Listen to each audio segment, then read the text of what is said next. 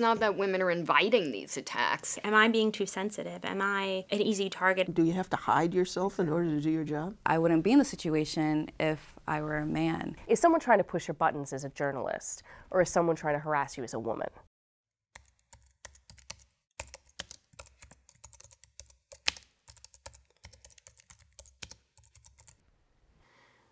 Every brilliant woman and every brilliant female reporter I know has spent too much of their lives second-guessing their first feeling about whether this is a big deal or not. As soon as the question enters your head, it's a big deal. When you're talking about sexual harassment or sexual violence against women, it's not about the sex, it's about men exerting power. Well, there are obviously degrees, but everything unwanted is harassment. It's about boundaries and it's about consent. Sources who are sexualizing you when you clearly did not show up there to be sexualized, or bosses who are making you feel like you're supposed to work a certain part of your feminine charms in order to get a piece of information when that may not be an approach that you feel comfortable with.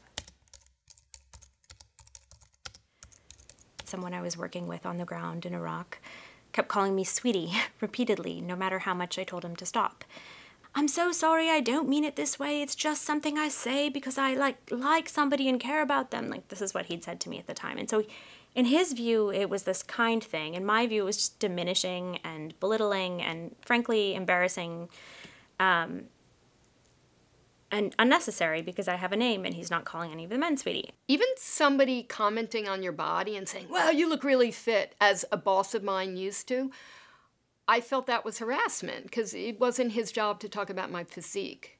Or when he would ask me about who I was sleeping with, like he would say, hey, so what's the bed situation, Matloff?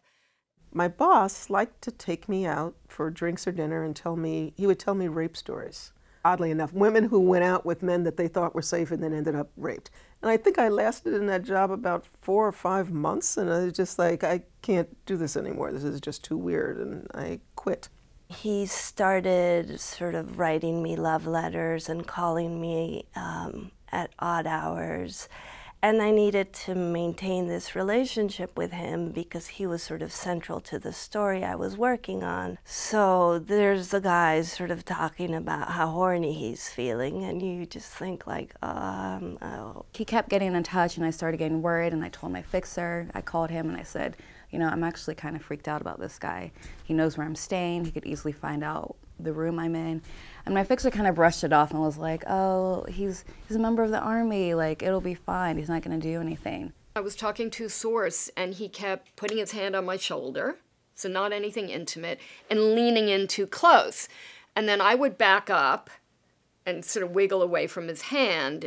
I would consider that sexual harassment. Maybe it was just physical harassment, but it felt sexual.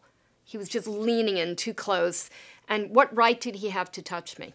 When I first went to Iraq and Afghanistan, I thought so much about security in the conventional terms, like, okay, how am I going to avoid rocket attacks, and where am I going to get my body armor, and all of that normal stuff. But honestly, the most unsafe I felt the entire time of being overseas in both war zones was being a woman alone in the tent on the U.S. military base in a climate of almost total impunity for sexual assault perpetrators.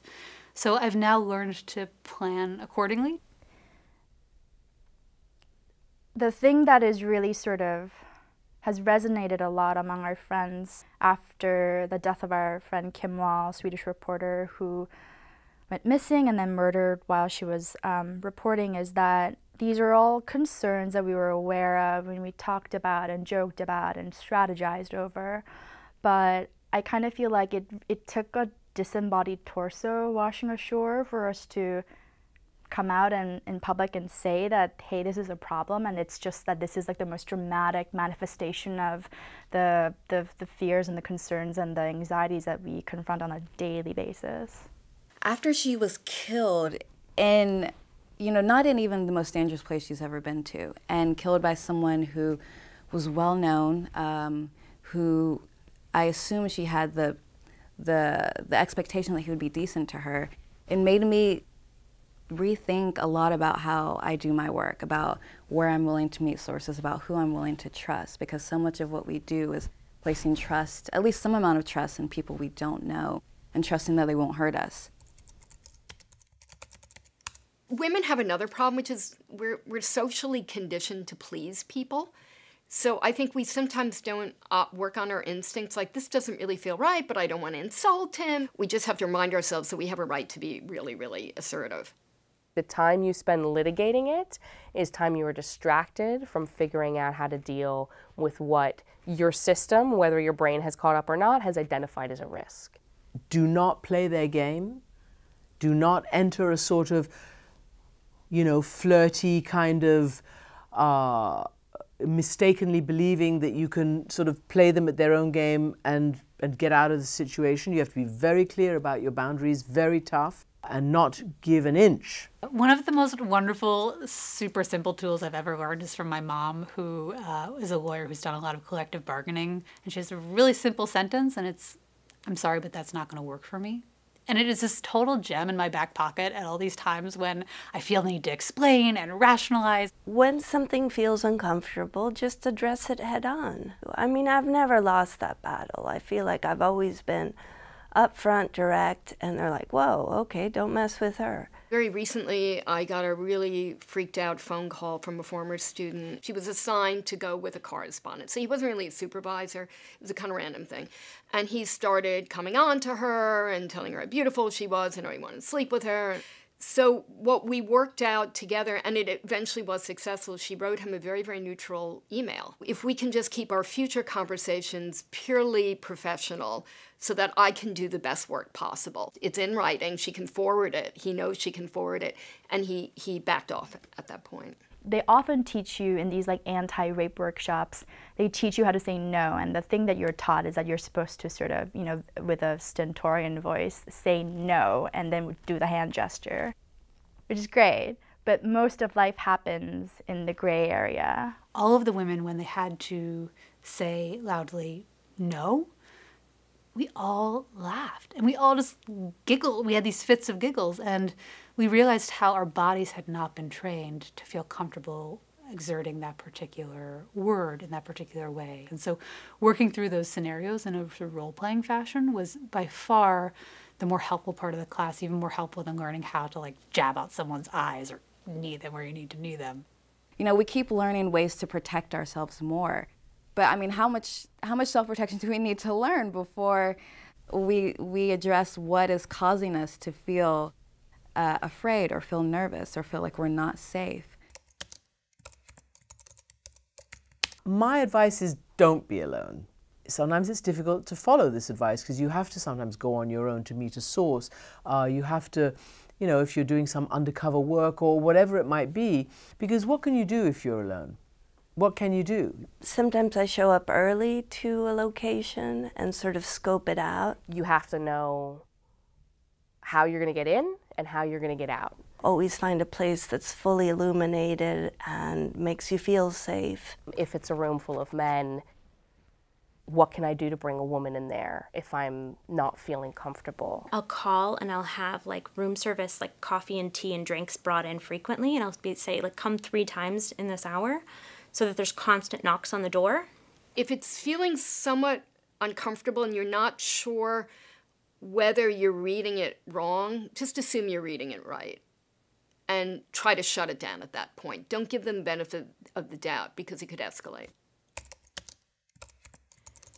I don't, on principle, like drop the whole my husband or my boyfriend or, you know, any of those sorts of things just because I actually don't like anybody to know about my private life, if that makes sense. So that's more of like a moral position, but I do think that can be incredibly helpful in these situations. But it's sad that that helps. I usually say, you know, don't go into strange people's homes. If you're in a sketchy neighborhood, get out before dark. But on the other hand, I've had students, I had like this one East Indian student, she was about 4'11". And she ended up lost somewhere in the Bronx one night, and she was sitting on a bench crying, and somebody came to help her, and he turned out to be like the mayor of the neighborhood, and that was her source for the rest of her year here. I mean, so I'm wary about giving people never don't do this or don't do that or never do this, because you never know where, like, that lightning is going to strike, and that's the story you'll have.